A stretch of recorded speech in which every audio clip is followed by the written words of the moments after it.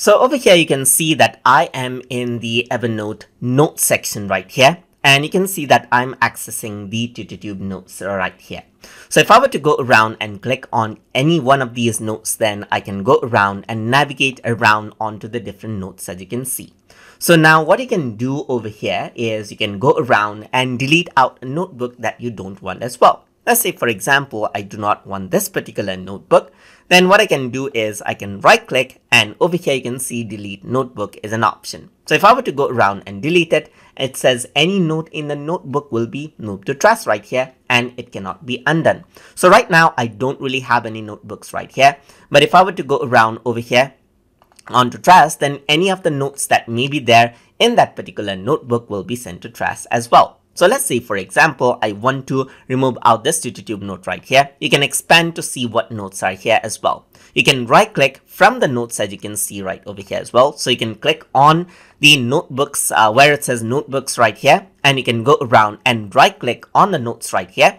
And then you can click on delete notebook from over here. So once you do that, here it says delete notebook, as you can see right here. And it says any note in the notebook will be removed to trash and cannot be undone. So once you go around and click on delete, then what happens is that you can see that the particular notebook has been deleted, and the notebook in that particular, that is the note in that particular notebook, has been moved to trash right here, just like this.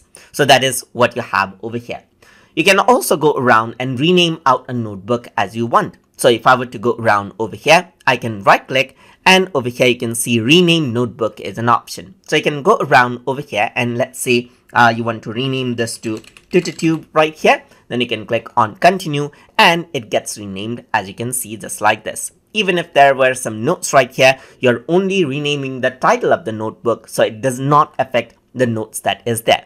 In fact, you can also rename the first notebook, that is the default notebook right here. So I'm just going to right click over here, and you can see that I can rename this notebook, as you can see. So I'm just going to go around and say TutorTube first right here, just like this. Click on continue, and you can see that the notebook gets renamed out.